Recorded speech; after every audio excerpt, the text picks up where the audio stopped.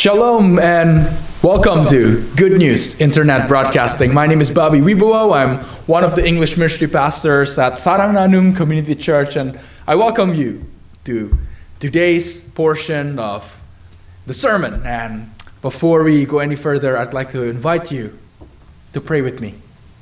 Lord Jesus, we come before you with one heart.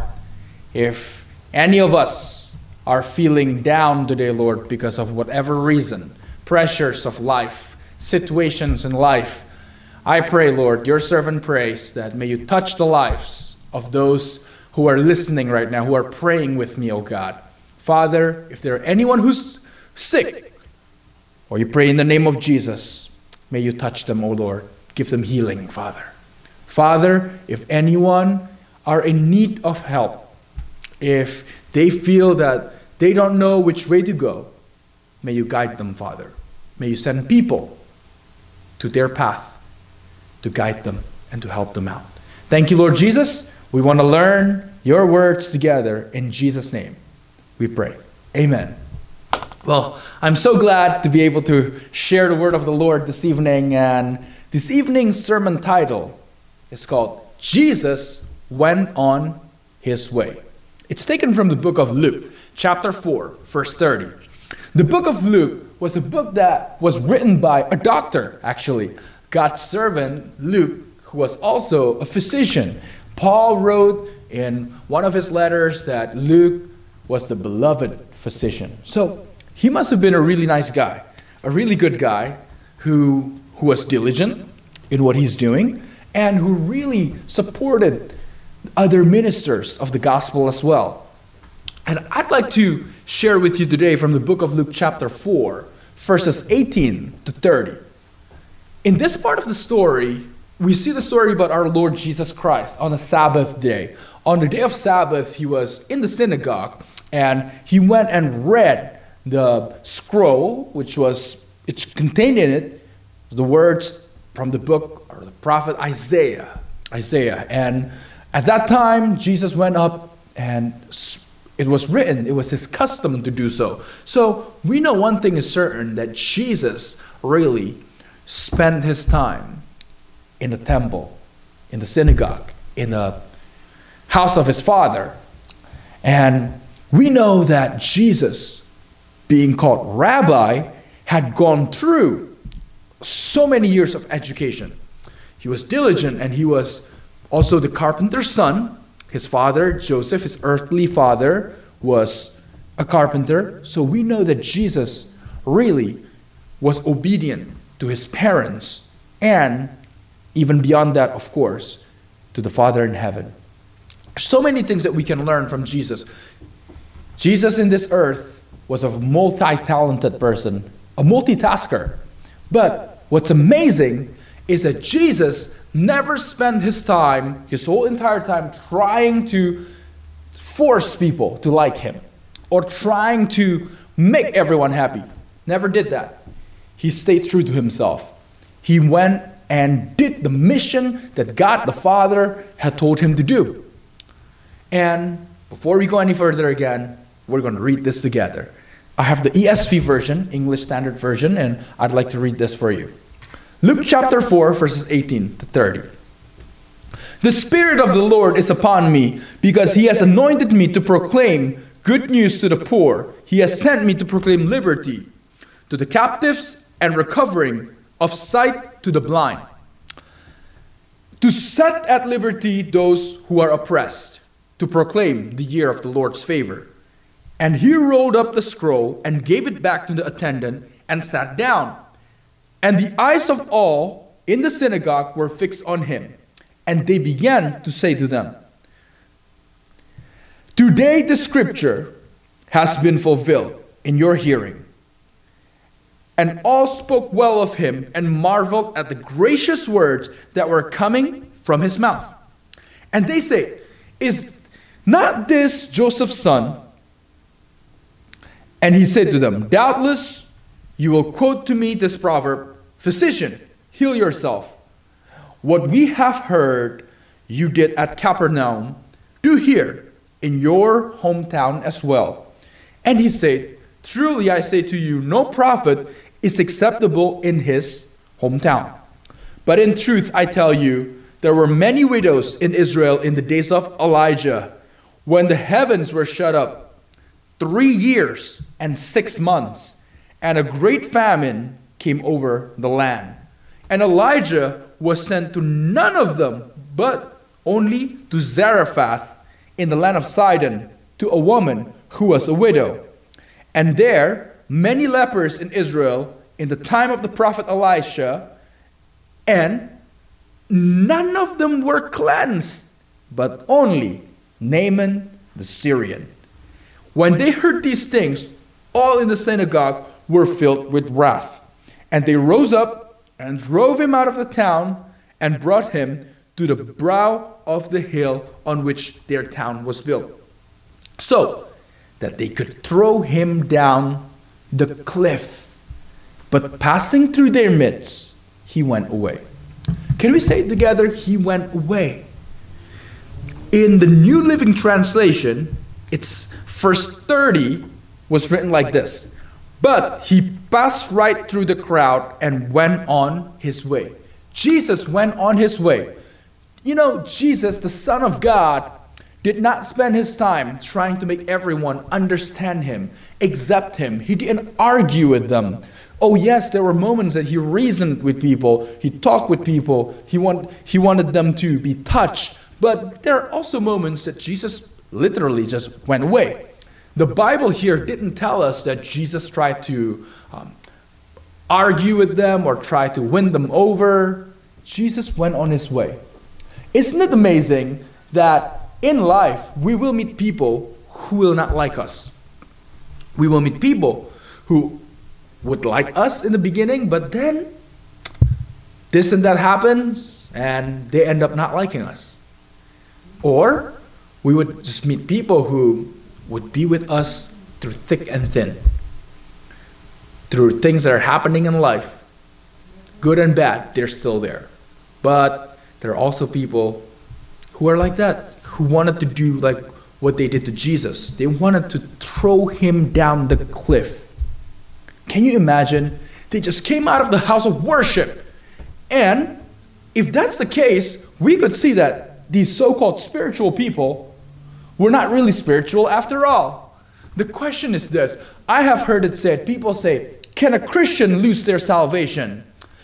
What if a person had been baptized, had accepted Jesus, but then they left the faith, they left the Christian faith? What will happen to them? My question is this. Did they really accept Jesus? Okay, they were probably baptized, they have certificate of baptism from the church. But the question is this. Romans chapter 10 verse 9 says, if you confess with your mouth the Lord Jesus, and then the second part is very important, my brothers and sisters. It says, and if you believe in your heart that God raised him from the dead, you will be saved. Now the question is the second part. We can never judge a person's heart, but we can tell by their fruit, just like Jesus said, you will know them by their fruit. Now the thing is, the matter of the heart is one thing that even if you would cut my heart open, you won't really see the truth. You'll just see a physical heart, but you're not going to see the contents thereof. Our heart is full of many things, my brothers and sisters. But I do believe that if a person has sincerely accepted Jesus Christ into their heart, into their life as their Lord and Savior, and that person has confessed the Lord Jesus, and they believe in their heart that the Lord Jesus was raised from the dead, that person's life would have been changed. That person would have never left the faith. That person would be safe, and that's that. Their lives is no longer theirs, but it is Christ who lives in them. That their body is a temple of the Lord. So the question is this. Can a Christian still make mistakes? Yes, that's true. They can. But the point of the matter is this. That a true Christian, even if they stumble, they will get up again. But the Bible says that one disaster or one calamity is enough to overthrow the wicked. The righteous fall 7 times, the Bible says, but they get up again. That's the amazing thing. Today, if that person is you, if you're feeling in your heart, and you're asking, Lord, perhaps I've been a Christian all my life, but perhaps deep down in my heart, I'm not quite sincere. Today, why don't you look into your hearts? If you have confessed with your mouth the Lord Jesus, you need to then also believe in your heart that God has raised him from the dead, that Jesus will come back again. Jesus, who was raised from the dead, rose up to heaven, and he's going to come back. We don't know when Jesus is going to come back. The Bible says no one knows the day or the hour. The angels don't know. The Son doesn't know. Only the Father knows. But it is precisely why, because we don't know, that we should live right before God. I've shared this to someone before, that if a person who's a Christian say that, oh, you know, I'm a Christian, God will forgive me, then I'll just do all the wrong things and then repent. I will just sleep around and then repent. What if I just do drugs and then I repent, right? What if I just do that? The question is this, my brothers, my sisters. What if that person keeps getting addicted to what they're doing, and in the middle of them doing such things, the Lord calls them home, right? Or takes them away from this world. They die, right? What will happen then, right? I always thought to myself, what if I'm in the middle of doing something I know I shouldn't be doing, then in the midst of it, Lord Jesus comes into this earth. What will happen? We hear so many stories of so-called Christians doing this and that, or people who perhaps you hear stories about them, and you're thinking, is that person really a Christian? Why, if they are a Christian, what would they do this and that? Well, the question is this. We have to ask ourselves then, is that person a true follower of Christ? Is that person a real believer? Because Jesus Christ had told us in the book of Matthew chapter 7, in the last days, in the day when Jesus comes again and he became the judge, many people will do what? They'll come and say, Lord, we cast out demons in your name. Lord, we had prophesied in your name. And so on and so forth. And Jesus would say, I don't know you. And the question is this, who are those people? In Matthew chapter 7, verse 21, 22, and 23. They had prophesied, cast out demons, and they did mighty works in the name of Jesus. My brothers and my sisters,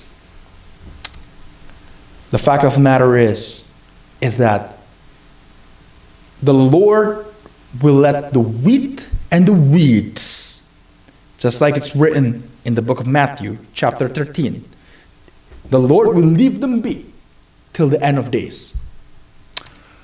If you read it yourself in the book of Matthew, chapter 13, you will find right there, Jesus Christ, God the Father, did not differentiate until the end of days, because if the weeds were plucked out, people who are, not true believers were plucked out, then the believers might get plucked together with them.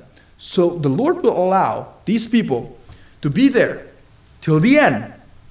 But then, in the end of days, when everything is done, that's where they're all going to be fixed up.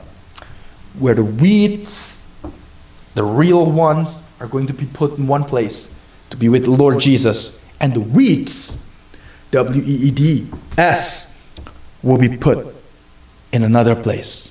That is not with Jesus.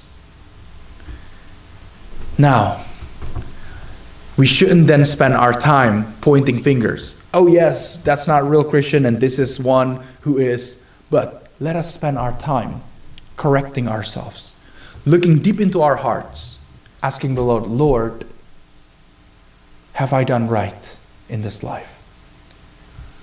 Our Lord Jesus Christ, during his 3.5 years of ministry in the world, in this earth, did not spend his time just trying to make people happy or just trying to make things right with everyone. Jesus was okay with things not being okay all the time. Jesus was all right with people who didn't like him. Of course, he would have loved that they would repent, but Jesus just knew that making everyone happy is not his calling in this earth. My brothers and my sisters, our times in this world, it's limited. It's not limitless. So let us choose to spend time with the people that we love. Sow the seeds to the people who are not believers. Live right before God. There's no more time to play around. No more time to do things half and half. Half of our feet in the world, half in the church. Or half in righteousness, half in unrighteousness. No, it's not enough. We cannot do that. The book of Revelation tells us that those who are lukewarm will be spit out. Let us choose to be like Jesus, whom in the midst of the difficulties, he passed right through the crowd and went on his way. My brothers and my sisters, yes, we are called to be responsible. We are called to do things right. But we are also called sometimes to walk away or go away, not from the things that are our responsibilities, but from the things that even if we would spend days, weeks, months, and years, are not going to change anyway. People who are against us, yes, we love them, but we can't be spending all the time with them at the expense of not fulfilling what the Lord has in store for us to do. The book of Luke chapter 4 teaches us as well that sometimes the Lord will call people, will do mighty works for people who are perhaps seen as not being in the top ladder of society. Perhaps they're seen as poor. Or Naaman, who are seen as, wow, someone who's a non-believer at first. But then we knew in the end that Naaman had his life changed because of an encounter with Elisha. Elisha showed him the love of God. Just like Jesus, we know that we should be okay with not being liked by everyone. No matter how good you've done something, there will at least be a person who wouldn't like what you are doing. No matter how nice you are, there will be another person who say, he's not nice enough, she's not nice enough. So why don't we do like Jesus did? Sometimes pass through and walk. Keep our eyes focused on doing the work that the Lord has in store for us. Do your job well. Do your studies well. Do your business well. Focus on your family. Take care of them well. Pray to the Lord well. Believe well, knowing that, Lord, I don't know how long I have in this earth, but I want to make sure, oh God, that as long as I'm in this earth, that I'm doing things the right way, the way that you want me to live. Don't you ever feel, my brothers and sisters, that, oh, I wish I could be like such and such person who lived a messed up life for all this time and then repented and became a Christian? Well, you know what? Everybody's got a price to pay. And I'm sure those people who have been so-called living the life out there in the world must have felt that, man, I wasted my times. And those who are living right should not feel bad thinking, have I lived a boring life? No, you have not. You have lived a life of example. You have lived a life full of blessings. You have paid the price for your future 10, 20, 30, 40 years in the future. If you do the right thing today, sowing the right seeds, the good seeds, just know that the Lord will reward you for it. Focus on what is most important in your life. Focus on the fact that the Lord Jesus Christ loves you. Focus on the fact that you have so many things to be grateful for. And if you're faced with difficulties, Do your best, rely on the Lord, but there are times that we have to do like what Jesus did. In the verse 30, chapter 4 of the book of Luke. But passing through their midst, he went away. In ESV it says that, and in the book of Luke as well, same verse, same chapter, in an NLT version says this, but he passed right through the crowd and went on his way. Jesus went on his way. Sometimes we have to go on our way as well. Today maybe you have to go on your way from toxic relationships, abusive relationships. Get help. Talk to someone. Speak up. No one deserves to be mistreated. And if you're listening to this and you're the person who has been mistreating someone, repent. Change your ways. And my prayer is that we can live right, because we don't know when our Lord Jesus is going to come again. He might be coming soon. He is coming soon. We just don't know how soon. Might be sooner than you think. Therefore, my brothers, my sisters, I'd like to invite you for a word of prayer right now, especially for anyone who has not yet received Jesus Christ as their Savior. Would you pray this prayer with me? Open your heart. Accept Jesus. Lord Jesus, I repent of my sins. Come into my heart, O Lord. Be my Lord, be my Savior. O Lord God, change me, O Lord. Make me a person who can be an example, a salt and a light. Amen. And right now, O God, your servant is about to pray for anyone else who are listening. Lord, may you bless them. Bless all the listeners, God. If anyone's sick, I pray for healing. If anyone, Lord, has an emotional wound, Father God, may you heal them. The blood of Jesus heals you. And right now, O Lord, we thank you for your words. Speak to us, God. Be with us. We know you will never leave us nor forsake us. Give us peace, joy, and strength to live life every day, to be more and more like you every day, in every way. In Jesus' name we pray. Amen. God bless you, and I will see you next week.